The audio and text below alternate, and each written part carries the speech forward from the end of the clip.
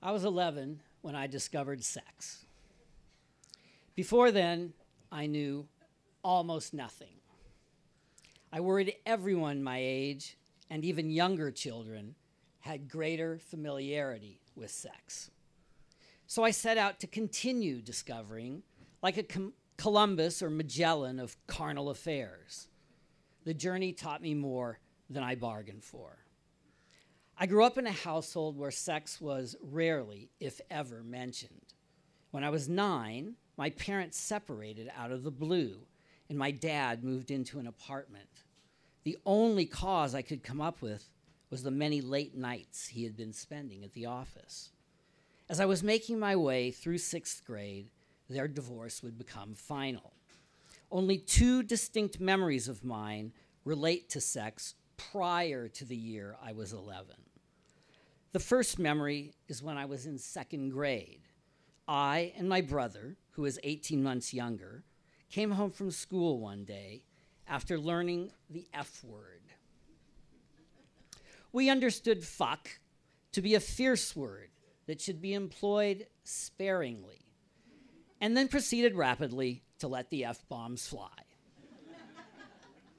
This didn't sit well with our mother, who warned us, "Wait till your father gets home." When he arrived after work, my mother apprised him of our verbal transgressions. Dad calmly pulled Larry and me into the kitchen, closed the louvered doors, and had us sit quietly at the oak kitchen table. This is what he said. "Fuck is when a man sticks his penis into a woman's vagina. It's not a nice word. Don't ever say it again." This explanation, all we got, left my brother and me fascinated and horrified. But we didn't utter anything to our father other than a promise never to use the word. Larry and I shared a bedroom, and that night, as we lay in our separate beds, my brother and I whispered to each other across the darkness about Dad's terse definition. We both had penises. We knew what they were for. Why, we wondered, would a man want to pee inside a woman? The second sex-related memory that I have is from 2 or 3 years later. Our next-door neighbor, Mr. C, was a very open-minded psychiatrist whose kids told some neighborhood boys we just had to hear what he said about sex. One day, the psychiatrist's older son, then only 6 years old, saw the time was right and gleefully prompted his father in front of us. "Dad, what does sex feel like?"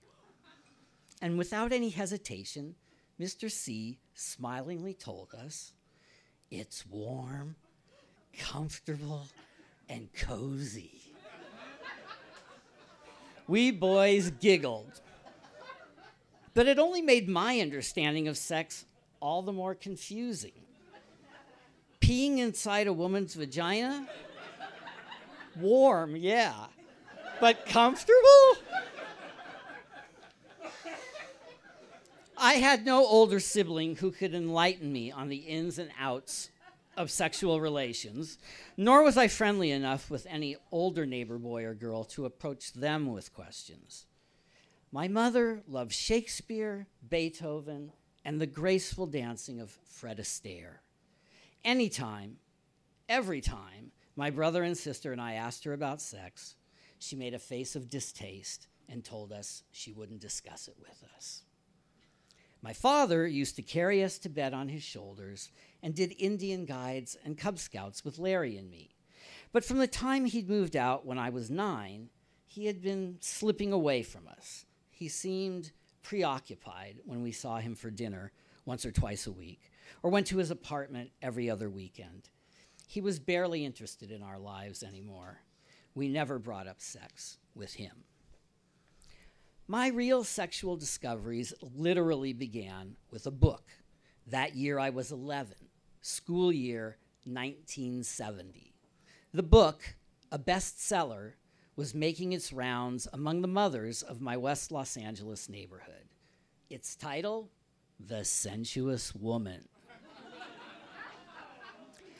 I sensed the book had something to do with sex and had no idea why my mother had it, much less why she left the book lying out on the kitchen counter. It's not like she went out on dates after my father left. Was the book her way of helping us children learn about sex without having to explain it herself? One day when no one else was in the house, I grabbed the book and opened it. There were too many words still alien to me at 11, words like masturbation and orgasm. But I kept thumbing through the book and stumbled on a chapter that made my eyes bug out. It instructed women on ways to use their mouths on a man's penis. One such technique was called the butterfly flick. Another was called the whipped cream wriggle. It struck me as bad enough men peed inside women's vaginas. Yet this author was recommending women take action that would lead men to pee in their mouths. I was fascinated and mystified. I skimmed a few other sections. Despite how little I understood, I could see sex, in the author's view, was meant to be fun and a way for people to give pleasure to each other. I was eager to read more, but the book was gone from the house before I got the chance. Other sixth grade boys were finding the sensuous woman in their homes, and during one recess, a friend, Philip, asked me if I'd read the chapter on female masturbation. And I said yes, and nodded knowingly at his commentary on the contents. I was lying, too embarrassed to tell Philip I skipped that chapter because I didn't know what masturbation was. Weeks later, again during recess, a bunch of boys in my class were huddled on the playground. Curious, I joined them, and soon had a wrinkled magazine page thrust into my hands. It was full of photos of naked women with men's penises in their mouths. Maybe they had read The Sensuous Woman? The penises were erect and the biggest I'd ever seen. Remember, I was only 11. Some were so large, I wasn't sure how the woman in the picture had wrapped her lips around them. I looked just long enough to realize once again there was more going on to this sex thing than I understood. I was close to traumatized for a week or so because in looking at my own male member while showering, I was highly doubtful it could ever grow as large as the penises in the photo. Mired in my ignorance, I remained insecure about sex. I knew I couldn't ask Mom for help understanding. She out-Victorianed the Victorians. And my father grew ever more distant. Some of the mysteries were cleared up a short while later when all my school's sixth grade boys attended our first and only sex education assembly. It was put on by the lone male teacher at the school, Mr. Torsha, and by a very kindly local physician. They showed us a grainy old film that discussed the male and female reproductive organs and explained that during the sex act, something called semen leaves the penis, enters the vagina, a sperm finds the egg, and that is how babies are made. Conception to birth took 9 months, we learned. This was a huge aha moment for me. The penis, it turned out, was a far more sophisticated organ than I previously understood.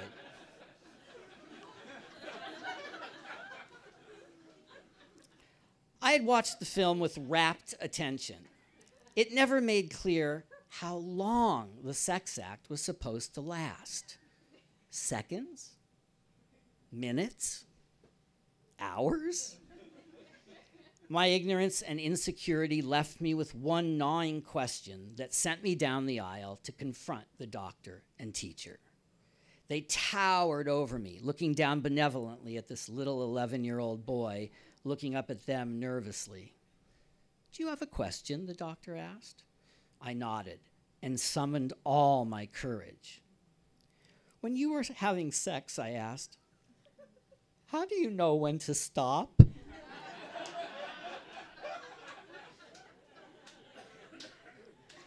There was a brief moment of silence. Then the two men glanced at each other, chuckled a little bit, and assured me I needn't worry.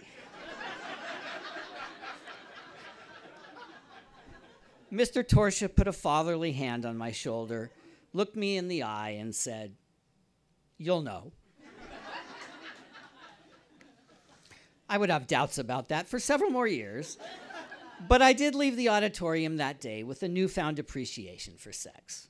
Not only was it apparently a pleasure, but it also had the capacity to create life. So, I was 11 years old with a slowly gained but greater understanding of sex than a year earlier. I had learned sex made penises grow gigantic. I had learned some women put a man's penis inside their mouth. I had learned sex has the power to create life. Somehow, I gathered it was all supposed to be about connecting. It was not long after the assembly that my parents' divorce finally went through. My dad came to pick up my brother and sister and me for our weekly dinner with him. As we were driving away from our neighborhood, Dad sprung a surprise on us. "I'm taking you," he said, "to meet your new family."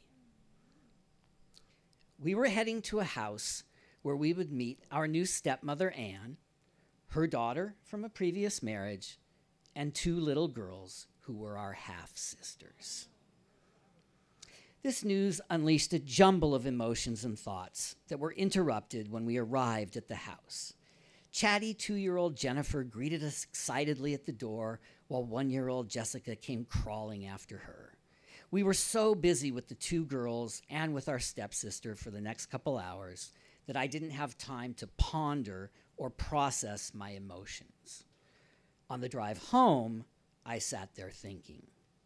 Jennifer was 2 years old. Procreation expert that I had become, I knew there are 9 months between conception and birth.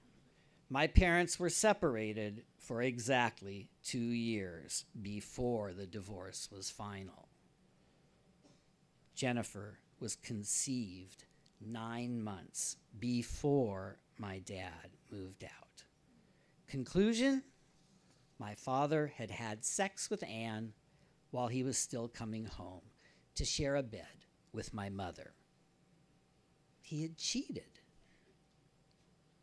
My father dropped us off, and we told our mom about our new family.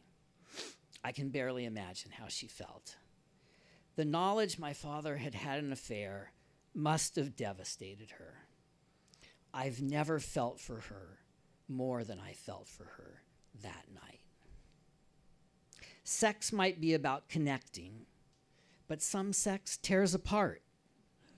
This final lesson of that fateful year permanently changed my own relationship with my father.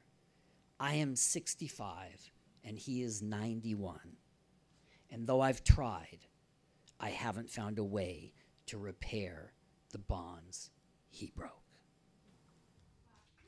Doug Haberman, ladies and gentlemen, Doug Haberman.